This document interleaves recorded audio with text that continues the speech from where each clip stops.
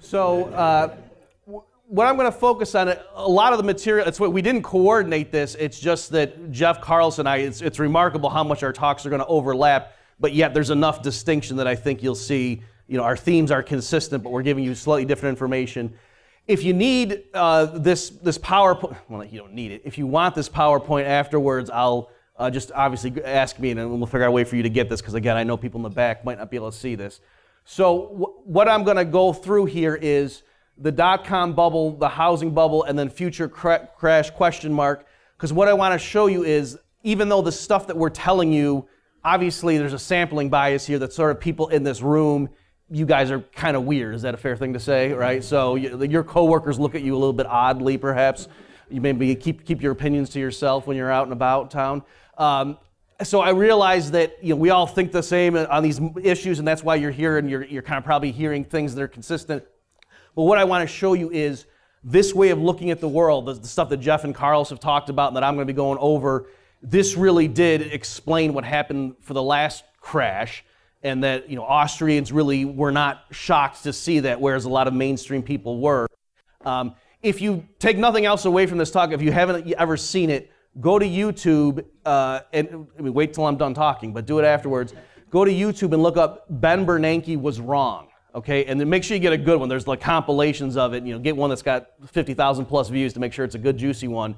And you'll just see that Bernanke, back from 2006, before he was even Fed chair, when he was just like on the Council of Economic Advisors, at every step of the way was wrong about what was coming. Like back then, he was on like CNBC, and they're like, "No, Ben, they're saying that there's maybe a housing bubble. What do you think?" And he was like, "Well, there might be some froth in the subprime sector, but we don't think," it ended up being a lot of froth, didn't it?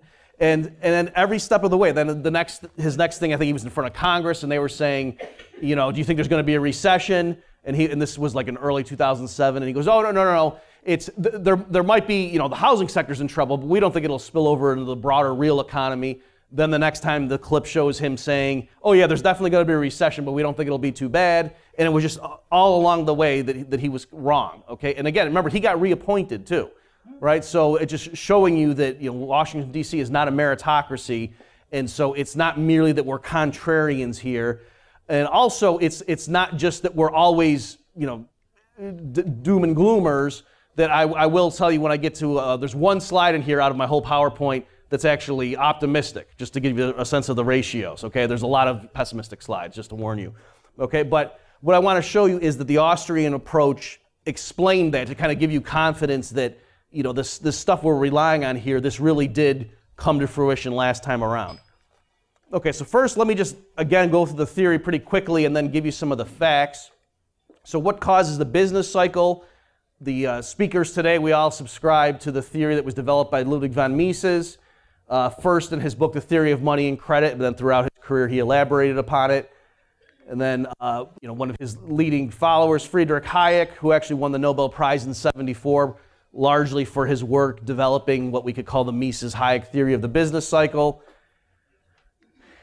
So a quick introduction. I'm sure a lot of people in this room, some of you are experts in this, but some of you may have never heard someone just stop and spell it out. So let me just give you the big picture of this. The way to understand the Austrian theory is sustainable versus unsustainable growth.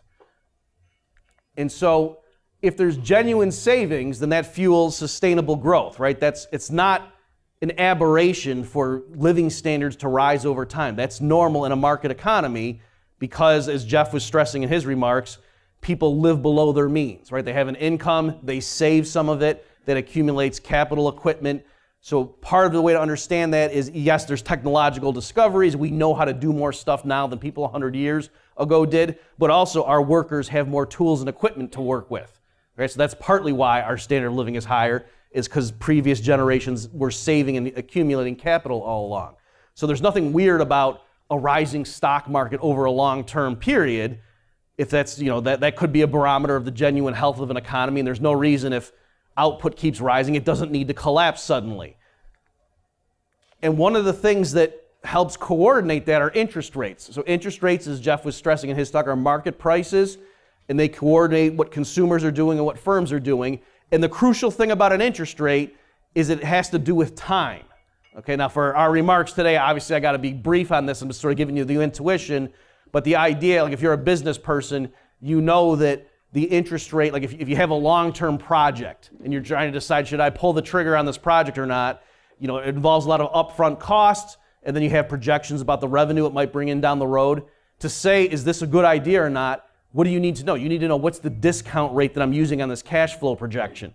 You need to turn future dollars into present dollars to put them on an apples-to-apples basis to see over the next 10 years, is this thing profitable or not? You need to know what's the relationship between future dollars and present dollars. That's what interest rates give you. Okay, so that's a crucial price in the market to help coordinate things over time so it's consistent, so the economy doesn't grow too fast and then sputter out, or you know, the amount people want to save and defer to the future. How do entrepreneurs know that? How do they know they should invest in long-term projects because people are willing to wait for it? Well, that's what interest rates do. That's the job they do in a market economy, if they're the correct price. So what happens now if the commercial banks, in modern times aided and abetted by central banks, if they flood the loan market with unbacked credit at artificially low rates, that screws everything up, right? It's the wrong price now. So it's like the interest rate, if it's artificially low, is giving a signal to entrepreneurs saying, go ahead and invest in long-term projects because people have saved more. But what if people really didn't save more? What if the reason interest rates are down is not because everybody is being real frugal, but instead because the Fed decided to buy a bunch of treasuries and mortgage-backed securities and it created money electronically out of thin air to do it? Well, then you can see how there's going to be a disjoint in the economy. Entrepreneurs are going to be investing, starting long-term projects because the interest rate signal's giving them a green light, but yet people haven't saved more. On the contrary, if it's a boom, people are saving less. And interest rates are down, so they don't want to save on that account, and they feel rich because it's a boom period. So you can see how the different pockets or segments of the economy are doing incompatible things. It would make sense. It's fine to invest in longer term projects if people are willing to defer consumption for a few years until those new goods come out of the pipeline. That's all consistent, you know, over time. That meshes. Those plans are compatible.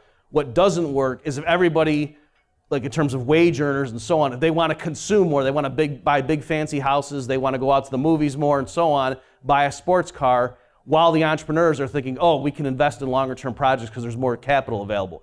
Those two things can't be true at the same time, and yet that's what happens during an unsustainable boom period. Okay, and so again, the cheap bank credit and low interest rates, they cause an unsustainable boom, which inevitably leads to a crash. So I think Jeff stressed this in his remarks. In the Austrian framework, it's sort of flipped from the conventional narrative. In the Austrian framework, the boom, when everybody feels great and the unemployment rate's real low, everyone's getting, you know, you can quit your job, go get a better job somewhere else, things are good, business earnings are high. The Austrians look at that and they're worried, and they say this is artificial, okay? Whereas that's the thing that most mainstream economists, when they give policy advice, they're trying to go back to that. The Austrians are saying that's where the seeds were sown for the crisis that's coming. And so then when the crisis hits, the Austrians are like, well yeah, what do you think was going to happen? This needs to happen, this cleansing period, it's painful, but we got to rearrange resources and get them back on a sustainable trajectory. So the recession period is actually healthy in a perverse sense from the Austrian framework, and policymakers, to use that euphemism, they should just keep their hands off and let it do what it needs to do. Okay, so this general framework I've given you, let me just point out that economists who are relying on this sort of thing that I'm talking about, they predicted the housing crash years in advance. There's lots of quotes. There's some great stuff like that Ron Paul was doing from the congressional floor in the early 2000s, but let me just give you one quotation. So I'll read it first, and then I'll tell you who it was. So he says, higher interest rates should trigger a reversal in the housing market and expose the fallacies of the new paradigm. This exposure will hurt homeowners, and the larger problem could hit the American taxpayer, who could be forced to bail out the banks and government-sponsored mortgage guarantors. Okay, so that is clearly what did happen, in fact, going into the housing crisis. That was economist Mark Thornton, you know, on staff down in Auburn, Alabama. He works for the Mises Institute. And he said that back in June of 2004. Okay, so it's eerie when you see how accurately he nailed that. And again, it's, you know, Thornton relying on standard Austrian business cycle theory to make these sorts of commentary about at that time, everybody was real excited about the great housing boom. Okay, so now let me just show you some data. And again, for people way in the back, you're not going to be able to fully make this out. But I just want to show this isn't just words up here, and the fact that, oh, we don't like the Federal Reserve. I mean, to be clear, we don't like the Federal Reserve. But it's not merely our distaste. I want to show you that the numbers actually fit this stuff. Like, you can go and point to charts and tell this story and talk about turning points and what have you. So this is the federal funds rate. This is the one that Carlos and Jeff were both talking about. So I'll tell you the timeline. So down here, this is 1998, 1999, 2000. And then this is the recession. Remember, there was the terrorist attacks and then the dot-com crash. So this was the recession in the early 2000s. George W. Bush was in office. And you can see the federal funds rate was at 6.5%. And then they brought it all the way down to 1% by June of 2003, held it there for a year. And then in June 2004, they started hiking every time the Fed met. They would raise it 25 or 50 basis points. Okay, so the same playbook that they're doing now, it was just not as severe back then. That, the dot-com crash, terrorist attacks, the economy's on the ropes. What do? Keynesian textbook move. You cut interest rates. That's how you stimulate from the monetary side. And they were calling Greenspan, he was the chair at the time, remember, they were calling him the maestro. They were very happy at how he engineered a takeoff in housing prices, even amidst what should have been on paper at least a bad recession. So people don't call him maestro too much anymore. Okay, so now taking a further step back here, a broader picture you can see. So this blue line is still what was happening with interest rates. This red line I put on top is the Case-Shiller home price index. And so you can see that when they cut interest rates and then started raising them, and so you see this red line really zooms up in the mid-2000s. That's when the housing bubble really was accelerating. And then it turned and started crashing after they had fully raised interest rates back up to their new plateau. Okay, so again, the timeline fits that general narrative I was giving you, that the dot-com crash, the Fed eased by cutting rates, that started blowing up the housing bubble. Prices started rising, like consumer prices, the stuff that's like the Fed kind of gets worried about, like, all right, we can't keep interest rates down at 1%. That would be crazy. So they started raising, and then once they were finished with that normalization cycle, that's when home prices turned around and then started crashing hard. And then, of course, what did they do? Well, they started cutting again, because that's what you do. When the economy's bad, you cut interest rates. When the economy's healthy, you start raising rates. That's the standard Keynesian move. Okay, so as you well know, Bernanke did the same thing qualitatively, but quantitatively, he did much worse. Okay, so here is a long-term view of interest rates. Again, we didn't plan this. We all decided to use the same boring charts with you guys. But this is the federal funds rate. You can see this is 1960 up to the present. So I did this long view, and I think that's probably why Jeff was showing it also, just to show you we're not like just cherry picking and looking at the last 15 years or something. Over the long term, you can see how ridiculously low interest rates have been. This is not normal. And so over this whole post-war era, you can see interest rates, how high they were. And then this right here is what Greenspan did that we're going to say had something to do with the housing bubble. And now you can see what Bernanke did. So what I want to point out is 1% is higher than 0, but also look at the length of time. That it was down at 1% for Greenspan for literally just 12 months. Whereas with Bernanke, and then going into Yellen, when they started raising, that period of 0% effectively interest rates, that was for 7 full years. Okay, so it wasn't just that the interest rates were lower, but they kept them at that low level for 7 years. So the point being, if you bought the story a little bit and you think, yeah, what Greenspan did after the dot-com crash probably had something to do with at least how big the housing bubble got to be, then you can see why this should be alarming. The problem with this, though, is this understates how much more Bernanke did, because once interest rates get down to 0, it's hard to push them lower than that because people would just go to currency. So a better thing is to look at the stuff that like Jeff was showing you with the big monetary base. So here I've got the blue line. So the title of this slide is Stock Market Tied to the Fed from 2009 to 2016. Because a lot of people were like, oh, you naysayers, you're complaining about stuff. Well, once the economy bottomed out and we got our recovery, then look at how the stock market's booming. And I'm glad I didn't listen to people like you. Okay, and that's fine if you're timing it right. But I just want to show people. So if you chart from 2009 to January of 2017, so I didn't have to fiddle with this. This is just what the St. Louis Fed's website generated by me picking these two series. The blue line is the Fed's, the blue line is the S&P 500, and the red line is the St. Louis monetary base. So that's the thing Jeff was showing you. So you can see this was QE1, then they stopped, then QE2, they stopped, then QE3. Okay, so the red line showing how the Fed in spurts kept buying assets, then would back off, then buy assets, back off, and so on. And you can see how tightly the stock market index moved, with that thing if you pick the appropriate scaling on the vertical axes. Okay, and so and if you remember, for those of you who are really in the financial markets, this relationship, like that's partly why when the Fed decided to launch another round of QE, and they would point to softness in the economy, one of the things they looked at was the stock market. Okay, so it's partly, in other words, the red line starting to move up was partly because they were seeing stock prices were faltering, and so they thought, oh, the economy needs more stimulus, let's start buying some more bonds. All right, so you can see how tightly those were together. So just in general, think of all the bad things economically the Obama administration was doing. And, and this isn't political. This is just, standard economic stuff. If you think markets generally work, they were running trillion-dollar deficits, I think 4 years in a row.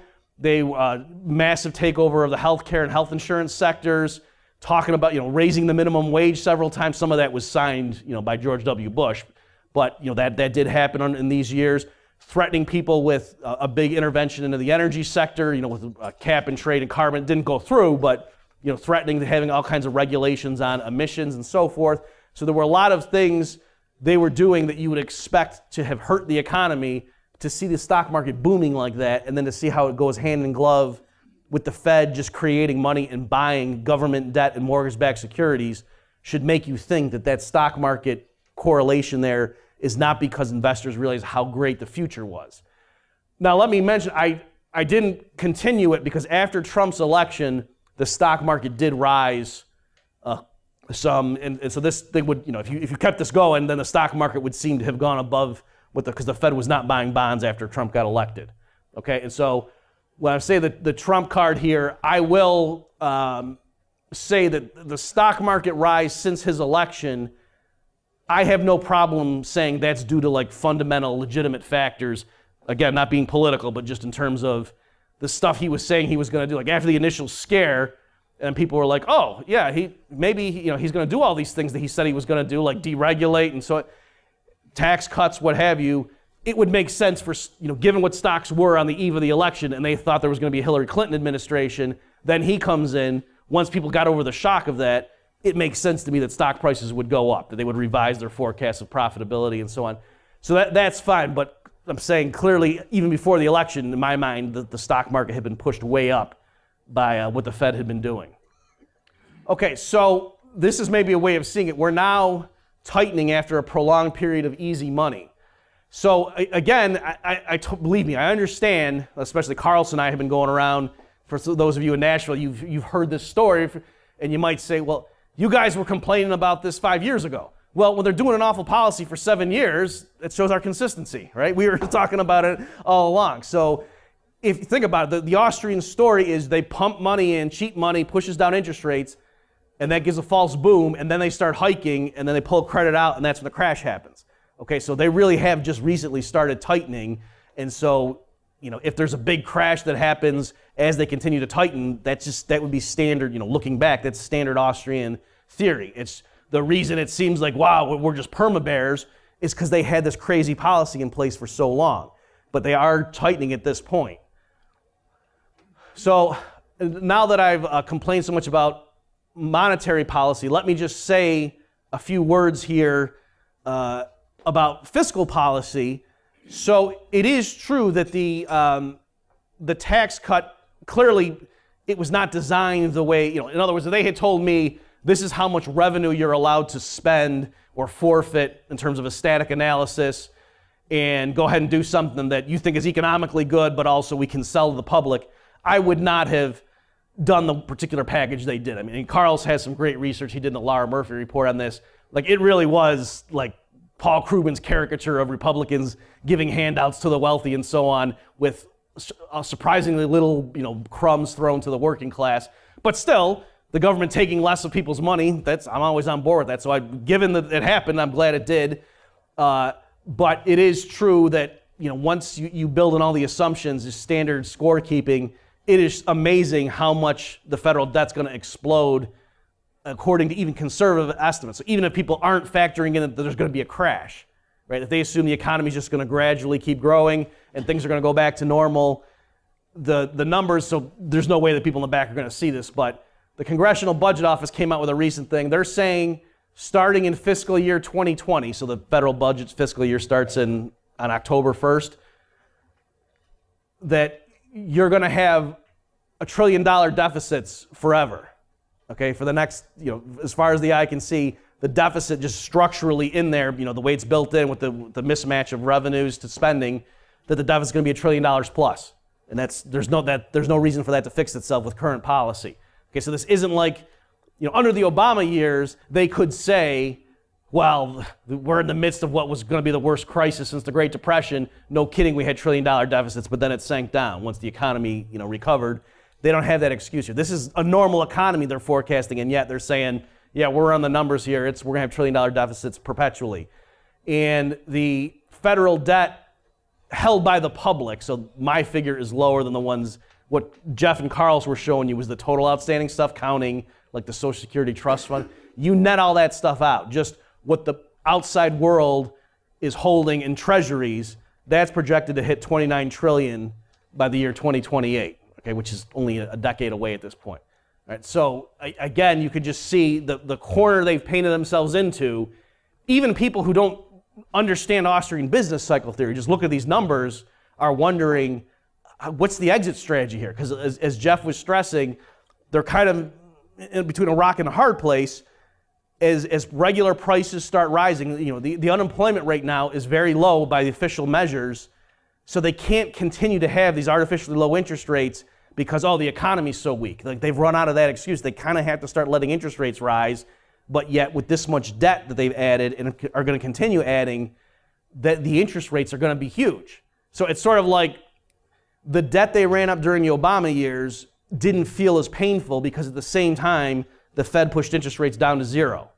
Okay, so it's, like if you're getting credit card offers and you can keep rolling over your balances at 0% APR for, 6-month, 12-month promotional periods, you can go run up the credit card bill and it doesn't feel painful. You get a lot of good stuff and it doesn't feel painful, but then once those introductory offers run out and you start getting, regular interest rates hitting you, then all of a sudden the full amount of your profligacy comes home and you realize just how much you overspent.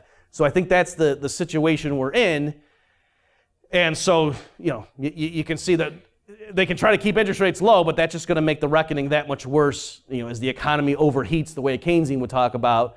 And yet, once they start letting interest rates rise, you're going to have that not only a crash from the Austrian point of view, but even putting that aside, just the interest rates on this debt are going to be it's not going to work. They're going to have to either just cut a bunch of everything else just to pay interest, or like Jeff says, come up with some way to give people a haircut, and they'll probably come up with euphemisms and a way to do it so it's not construed as an explicit default, because after all, the U.S. Treasury, is the safest investment on planet Earth. They're not going to want to give that up, but they're running out of options, and I know it's real easy. Like, I've refrained from making cracks about Donald Trump just because it's so lazy at this point. Like, that's what every person does on Twitter, but it certainly does not seem like he's laying awake at night worrying about the CBO report about the debt in 2028. I'll just put it that way. That does not seem to be something that's keeping him up at night, and that he's come up with long-term strategies. It seems like people are thinking 1 week ahead with the policies they're putting into place, and we've gotten to the point where, these things, it used to be, I remember I'm not that old, but I remember when I was younger, people would talk about the entitlement crisis, and everything was always 30, 40 years in the future when bad stuff was going to kick in, unless we turn it around now. At this point, it's like, no, starting 2 years from now, the deficit is going to be $1 trillion plus going forward unless we start making changes. So that's the window now that we're dealing with, and none of the changes is going to be good. So I hope you enjoy your lunch. Thanks, everybody.